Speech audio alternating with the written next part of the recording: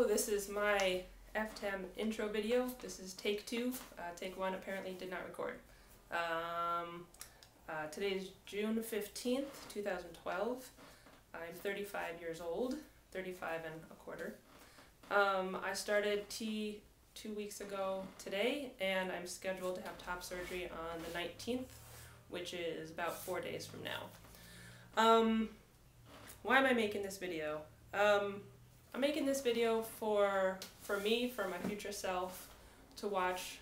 For my kids, I've got 2 kids. They might be interested in seeing what I was thinking about, what I was talking about, what I was briefly like right around the time I started transition.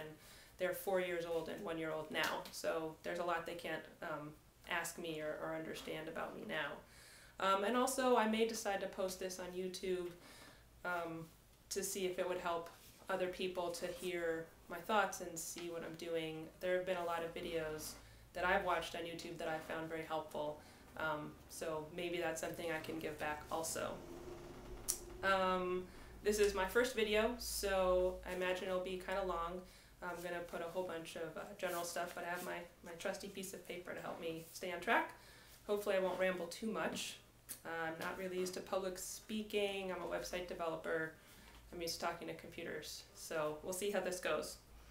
So a friend of mine remarked to me recently that it seems like he's kind of heard me talking about gender for a long time and gender dysphoria, but he wants to know, like, why suddenly now am I doing this? It seemed to him really sudden that I kind of talked in a general way about gender for years, for 10 years, and it seems all of a sudden that I've decided to change my name and start taking tea and schedule surgery.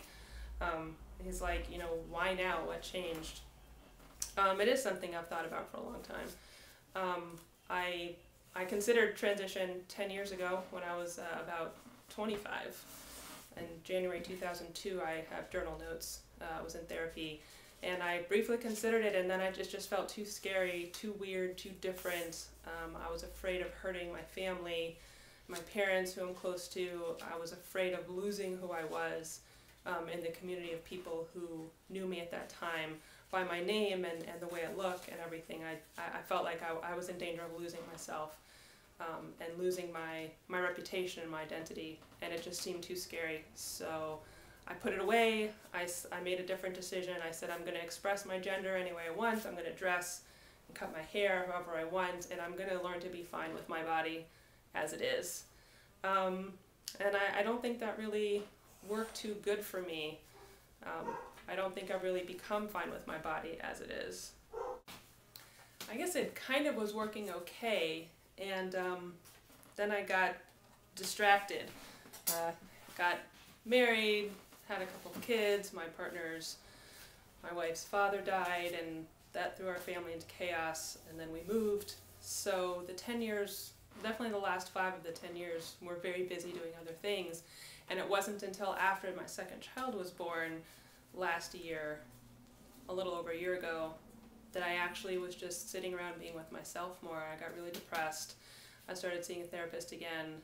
She put me on antidepressant medication, and we started talking about what was going on and digging into the box in my brain that I locked away. And we came across gender pretty quickly, and this time when talking about it, I was able to talk about what I wanted and accept what I wanted as valid, and realize that if I didn't deal with this problem I buried away, then it would probably kill my marriage, and that's not really an acceptable option to me. So that's why now. And the reason it seems to be going so fast is I've basically wanted these things for a long time, and once I allowed myself to want them, it was like, why wait? My family, my friends, my wife have all been very accepting. I have to say the person who's given me the absolute most trouble with transition has been myself.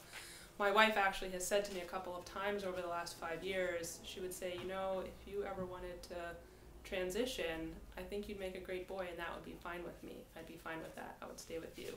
And I would always say, wow, that must mean... What times have you been here, Abba? Okay, thank you to my 4-year-old for yelling under my door. what was I talking about?